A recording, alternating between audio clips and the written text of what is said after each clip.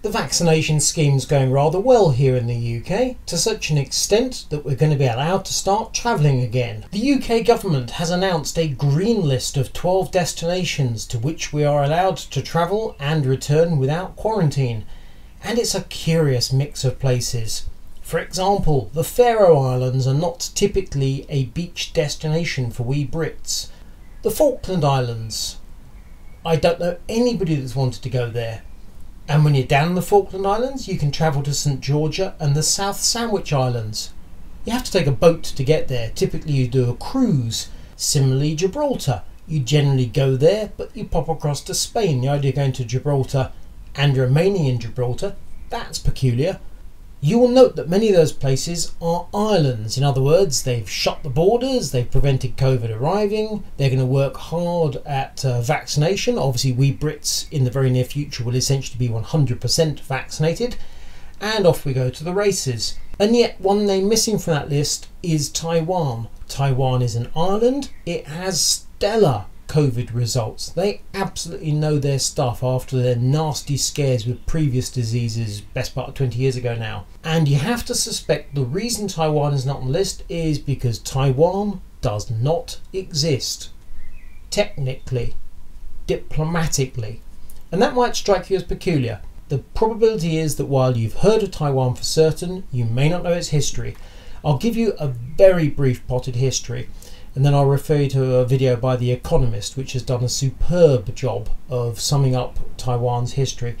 The gist of it is back in the 1940s, China had a civil war. Mao chased Chiang Kai-shek out of China and he departed and headed for Taiwan. So you had the nationalists in Taiwan, you had the communists in China, and Chiang Kai-shek in Taiwan said he was the rightful ruler of China. And now the situation has flipped completely. So we recognize China, PRC, as China, and we refer to Taiwan as Taiwan. Politically, Taiwan is out on a limb.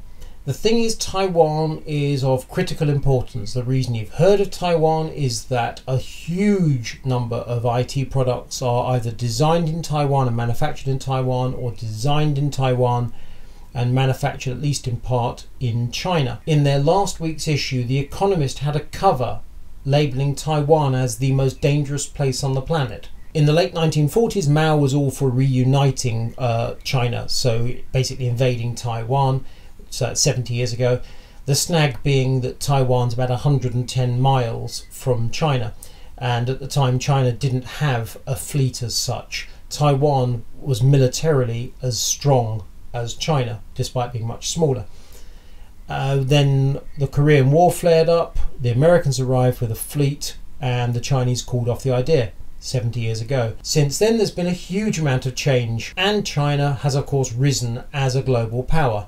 The Taiwanese are well prepared for the idea that China might invade.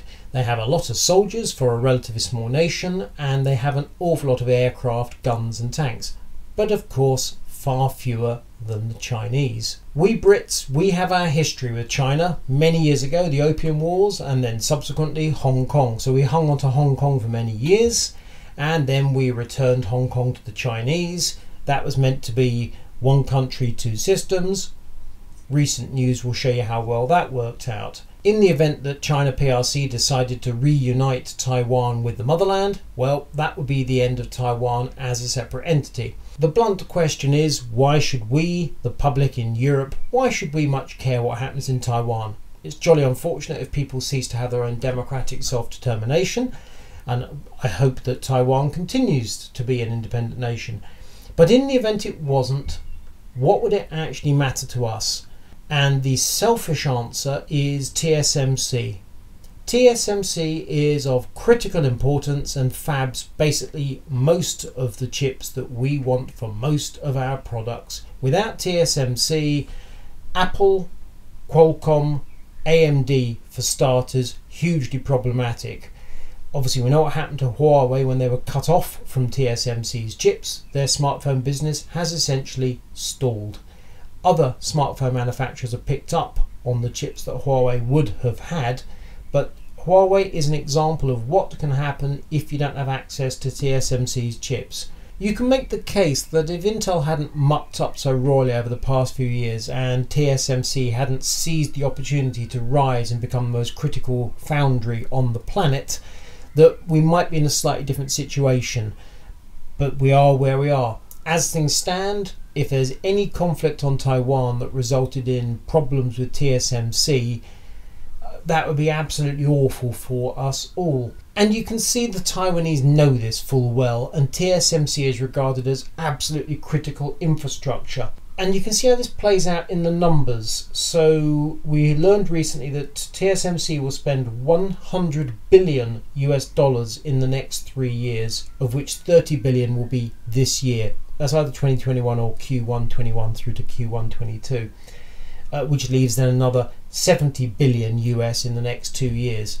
So monumental sums of money. Meanwhile, Intel's building 2 new fabs at its Ocotillo campus in Arizona. Their capex for 21 is 19 to 20 billion US dollars. Last year they spent 14 billion, the year before that 16 billion. So Intel has been spending fortunes. TSMC is going to be spending something like 50% more than Intel. Over in China, SMIC is investing 2.35 billion in Shenzhen in a fab that should come online in 2022, but the Chinese are currently a number of generations in terms of fabrication behind Taiwan and even behind Intel. How long that will continue remains to be seen. After all, SMIC had their legal woes, shall we say, with the TSMC a couple of years ago. TSMC won that and then won again and got a significant sum of money. But quite clearly, if the Chinese can raise SMIC up to the leading edge, that will change things significantly.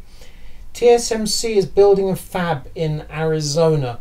You can be absolutely certain there is no way that that is going to be a leading edge fab. Whether when it is built, probably in a couple of years' time, and starts to churn out chips, whether that will then be turning out 5 nanometer chips, for example, i.e. highly useful chips, but not chips that will then be used by the likes of, say, Apple. The idea that TSMC will build a fab in Arizona that will be on the same process node as the fabs in Taiwan, I cannot imagine that for one moment. I'm sure the Americans would love it, but I can't see it. And similarly, the Europeans have suddenly decided that making chips would be a jolly good idea. So in December 2020, 6 months ago now, the EU announced they would deliver a 2 nanometer fab somewhere in the EU, which means you've got every single nation in the EU now wanting a piece of that, by 2030, with a proposed budget of 145 billion euros. Now that sounds nice enough, but in 2030, 2 nanometer sounds like it will be useful. As to whether that's cutting edge at that point, goodness alone knows. Whether this fab will ever happen, who knows? Who will build it? Who will run it? How it will happen? Haven't got a clue. Clearly ASML in the Netherlands is within the EU, so you can see the EU thinks, right, we want chips. We've got all the money because we can take money from all the member nations of the EU. Where this figure of 145 billion euros comes from, I have absolutely not the first clue. That's now 9 years away. I'll believe it when I see it. But in the context of Taiwan, 9 years is 2 lifetimes away. All the intelligence that's being publicly reported suggests that the Chinese will be in a position where if they choose to invade Taiwan, 5 to 6 years would be the kind of time span we're looking at. And the concern obviously is who will come to Taiwan's rescue should they need it. Will the Americans? Could the Americans? It's looking at the moment less and less likely by the day. Clearly the Americans would need to use carrier fleets. Japan is relatively speaking up the road, but the Chinese are flexing and they have missiles that can take out aircraft carriers apparently. Give it 5 or 6 years, you can bet your boots they will. They will also by then have far stronger carrier fleet power. So the Americans will be less able to project power and support Taiwan if the Americans wanted to be able to do that. We know who the current president is in the US, and we can guess who the next one is going to be when she rises from being vice president to being president. Is she going to be rushing to send American fleets to support Taiwan? Blood and treasure to support silicon? I have to say it sounds unlikely, but I could obviously be entirely wrong. So at the moment, the Chinese are showing patience. President Xi has said that Taiwan is not a problem that should be left to the next generation. He's not a young man. He obviously has some years left in him, but how many years? How many years will he be running the show in China? I mean, 10 years would be quite a stretch, and obviously we can't base any speculation on history because the system over there has changed. The suggestion is that in the time that President Xi remains President of China, that he wants to resolve the issue of Taiwan, and it would sound as though by 2030 at the absolute outside, one way or another, that situation is going to change. The question has to be, what happens in the next, say, 2 years? Will TSMC continue to reign as the supreme foundry on the planet, or will Samsung rise in that time and at least match TSMC? Will Intel be able to launch a foundry business and get the latest nodes working? 2 or 3 years, it seems ambitious to say the least. But what about that 5 to 6 year time span? Well, that's far enough out that frankly anything might happen. TSMC might muck things up and drop down the rankings. Samsung, the Chinese, Intel might move up.